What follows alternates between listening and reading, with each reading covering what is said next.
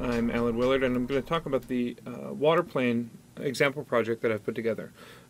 I wanted to have a few different types of water that people could use for their own projects. The first one that I made was ocean water, and I wanted ocean water to have a few properties. One was that it could have very large coarse waves, and when they peaked, I wanted to have a nice sea foam that would blend in when the water peaks, as you can see here. I also wanted to be able to define the size, so that if you have a large ocean scene, or if you wanted to build a very customized scene with this type of waveform, you can do that very easily. Now, any type of water surface is going to be made up of a couple different things. The first is going to be the mesh. So the first thing I did was create a simple plane mesh that is fairly tessellated, so that when you apply the material that does all of the waves, it would have a number of vertices to work with, so you'd see this wave shape quite well. Of course, you also need a material. So for the ocean, I created a ocean water material, and this has a couple of different things inside of it. The first is that I'm projecting all of my textures in world space, and that means that wherever it is in your environment, it will always look like the water is a consistent surface. So even if you have two waters butting up to each other, they'll seamlessly transition into one another. I also wanted to have a few different shapes of waves being blended together. So each of these blocks that looks something like this is getting the wave, the world position of the pixel, setting up some scale values, and then ultimately going into this motion function within the material that combines all of the textures together in a somewhat chaotic pattern. I'll preview that and you should be able to see what this looks like. So this is the largest waves being blended together, and they're all moving in slightly different directions. I do that a couple of times because I wanted to have blends between all of these different wave types so that you don't see tiling as easily. I also have the ocean water color and a second color, which is the Fresnel color. And that Fresnel color is what's giving us the subtle lighter blues that are blended in with the deeper water. And here, that's being blended together. If we look at that directly, you'll see I get a fall off where, in this case, the lighter blue is pointed directly at the camera and the darker blues are on the outside where the surface tends to fall off. There's a switch which blends in the seafoam. If you want, you can choose not to have the seafoam. Given that this is a larger ocean scene, I wanted to have that turned on. And the seafoam is done essentially by looking at how high the highest points on these waves are, and then working out the results of that to create a mask. So here we have the same kind of four-way blend of the foam being blended together, and then it goes and gets modulated with this mask value. So the lightest parts of this mask are where the foam is actually going to show up on my final surface. That then gets blended in with the final color values and begins to show up on the surface in the world. There's a couple of other things. One, we have a reflection cube map that's being blended in optionally, so that if we want to have some simulated reflections for the surface, we can easily turn that on. Now, all of these material properties are exposed inside of the instance value, which is the object you see here. This is the material instance itself before it's been applied to the scene. And a lot of the parameters I was just talking about are exposed here. So I can choose to turn off the seafoam. It will recompile the shader. And then in my scene, I'm no longer getting sea foam because the surface you're seeing here is created from that material instance. So turn that back on so we have our foam back, and we instantly see that change. So going back to here, I can do quite a few things, such as change the color, change values for how my ocean water is going to look. Of course, I can do that in real time, so if I go over here and go back to my darker blue, I have my ocean water back. But I wanted to make this very easy for the end user to place in the scene. So I created a blueprint, and the blueprint for this starts off with just the simple water plane with the material applied. And then inside of my construction script, I take that water plane and create a dynamic material to apply to it so that I can make these changes in real time. I then also define the scale of the water plane in the world so that I can have it fill any size area that I care for. And then going back up, I'm also defining all these parameters and setting them. And this means that in my final blueprint, I have access to all of these when I place it in the scene, so I can make changes to it dynamically. Now, all of the behavior you see here is done in the construction script. There's nothing in the event graph. There's no real-time behavior for this water.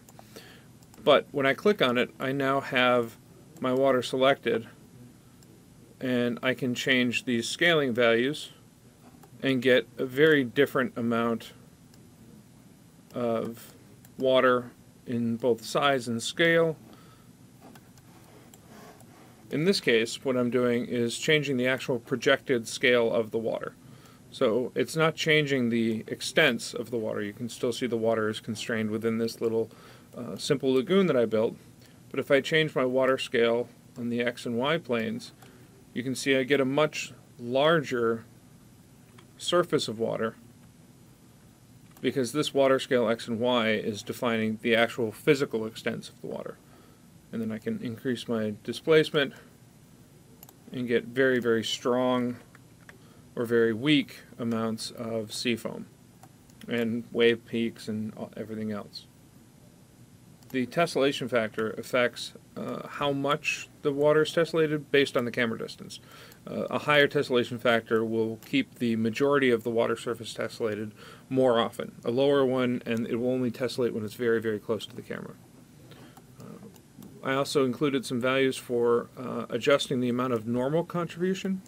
Right now, if I bring down the amplification of the large normals, you'll see while I still am getting the geometric waves, they're not showing up as much in the visual aspect of the ocean water. But if I increase this again, I start to see more of the wave shape affecting the reflection of the scene and the colors.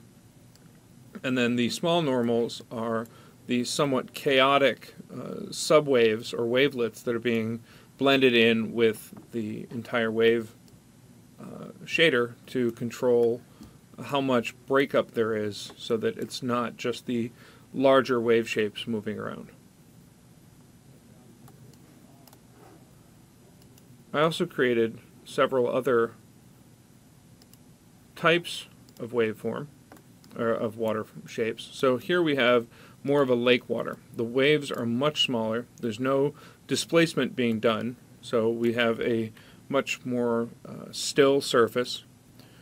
The wave speed controls the actual frequency of the ripples, so if you don't want them to ripple very quickly, you can turn that down. And then the biggest difference, other than the displacement, is that we have still areas on this water. The water surface is done in a very similar manner. We have a material called lake water, and this material does the same world projection, but it does not include things like the displacement, the sea foam, and some of the other secondary effects that were applied within the ocean water. Here, however, our variation is where we are able to bring in stillness. So the greater the variation amount, the fewer large ripples that will be visible on the water. And this simulates areas of different depth that you'll commonly see on smaller bodies of water, things like lakes. Similar to the ocean water, we have the ability to pick different colors. So if I wanted to have a very different looking scene, I could do that very easily by changing the sliders and coming up with a very different, realistic or non, at my discretion, appearance for my water. And just like the water, the ocean water, I can control the physical extents of the water as well as the scaling of the material properties on the surface of the water.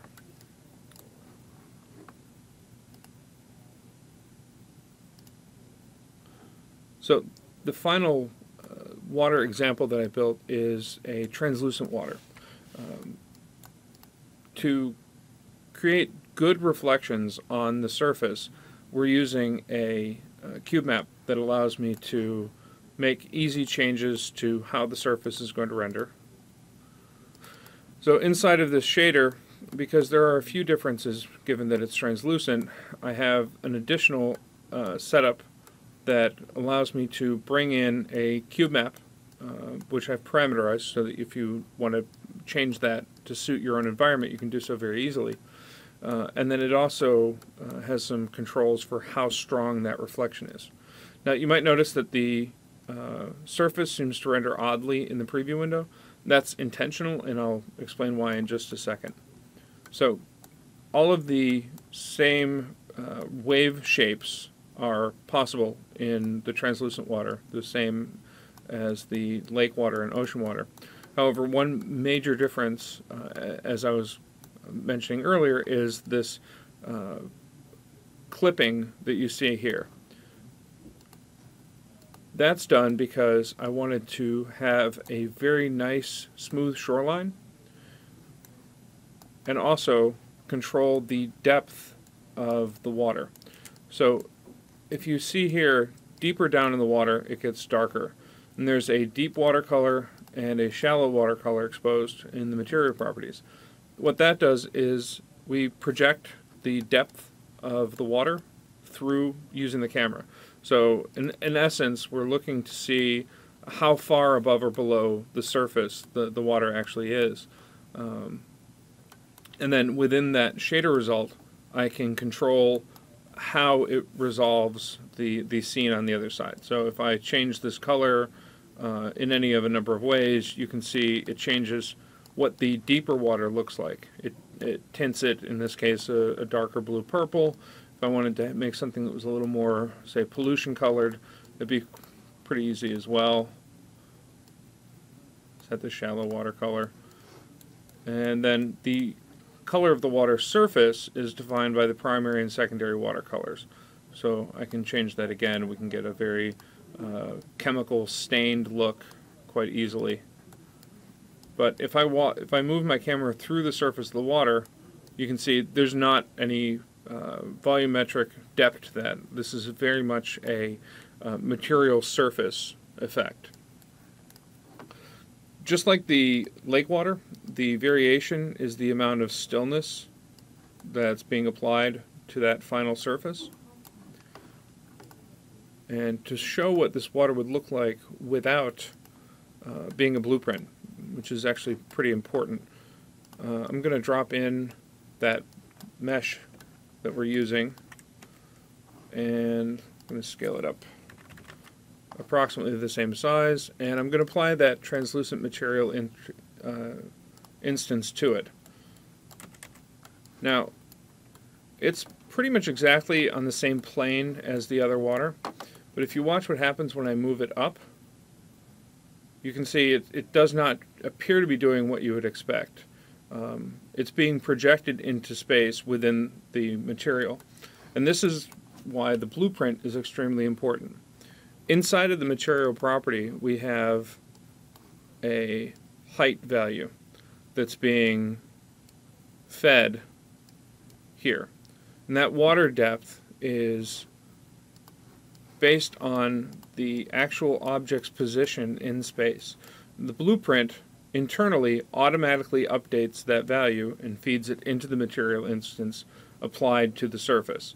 So wherever in space your blueprint water surface is, the water will correctly interpolate the values for both the depth and also the shoreline. Because inside of the shoreline, I can control that depth. You can see how soft or sharp that value becomes.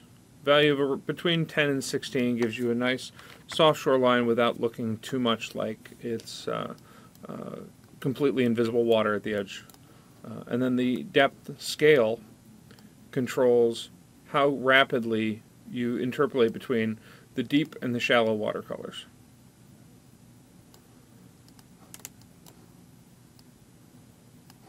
So these are all meant to be starting points so that you can take this and build your own water surface out of them. Water is almost always a complicated material type, so I hope we've given you good examples to choose the type of water you're looking for and begin building something that works well for your projects.